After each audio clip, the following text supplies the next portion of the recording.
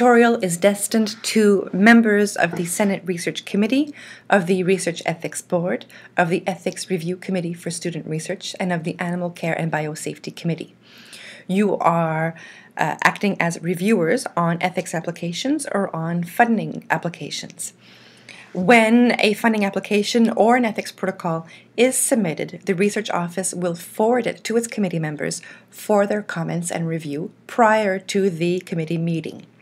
You will receive an email saying that you have received a protocol or an application to be reviewed, and you'll be asked to log into your research portal to access the protocol.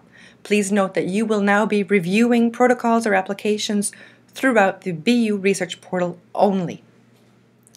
You may come to the research homepage and click on BU Research Portal.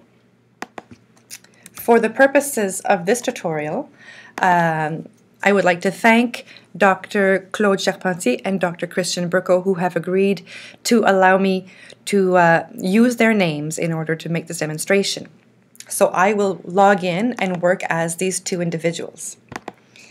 So Dr. Claude Charpentier has received an email saying that she has a protocol that needs to be reviewed. So she will log in to her research portal. This is her home page. And if you look at the left-hand menu, you will see that she has 3 roles. She has projects in which she is principal investigator. She has projects in which she's identified as a project team member. And she has the role of reviewer.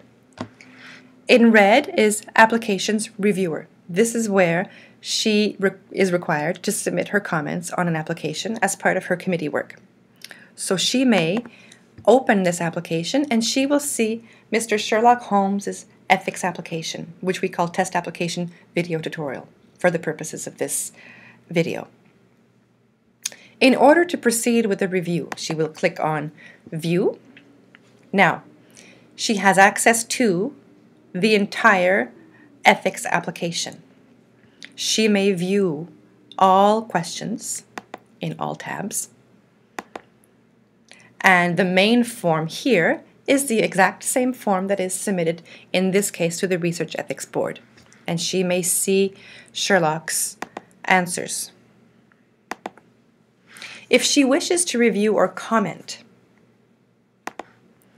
she may click on the Review button at the top of the page, and she will be prompted to enter her comments. It is very important to identify the section that she is reviewing.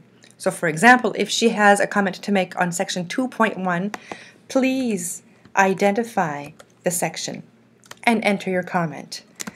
Please clarify, for example.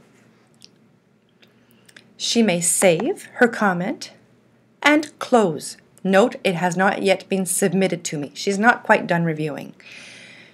Close the comment box and continue looking at the application.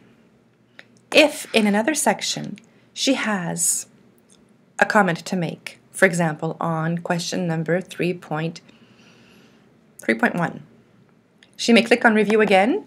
Her previous comment will still be there. She will add the section that she wishes to comment on. Please name all research assistants, for example. And once again, click Save and close. If after reading all of the sections of the form, after having access to all of the attachments, in this case, there are no other attachments, she is satisfied that these are the only 2 comments that she wishes to make, she may submit the comments. The research office will have activated a function that will make comments made by all reviewers visible to other reviewers. So if we go back in, and thank you for your patience, and I work as Dr. Christian Burko, who happens to be also the chair of this committee. In red, he has role of reviewer, applications, and he is the chair, which means that he will be the one who will need to make the review decision. Very important, the chair must not make the review decision until all committee members have submitted their comments. Therefore, I recommend that committee chairs wait until the very last minute, until the deadline to submit comments, in order to make the review decision. Because once the review decision has been made, other committee members may not access the form in order to make their own comments. By clicking on this, and by clicking on View, he may go ahead and make his own comments. For example, perhaps on section 5.1, he wishes to say, please cite the appropriate literature. He will save, but not yet submit. Close. If he clicks, or any other reviewer for that matter, clicks on Committee Reviews, he will be able to see the comments made by other committee members.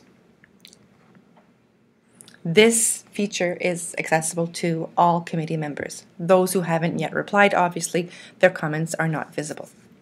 This is why the chair should not submit a review decision before all comments have been made. If upon reviewing other aspects of the protocol, the chair says, I don't know, section 6.2, please state whether the computer is password protected, and that is his final comment, he may now make a review decision. Only the chair has access to this scroll down menu called a review decision. The options are approved, not approved, or revisions requested. In the case of the ethics committees, the chair is almost always going to be clicking revisions requested. He will then click submit. As chair, the official decision has been made that revisions will be requested.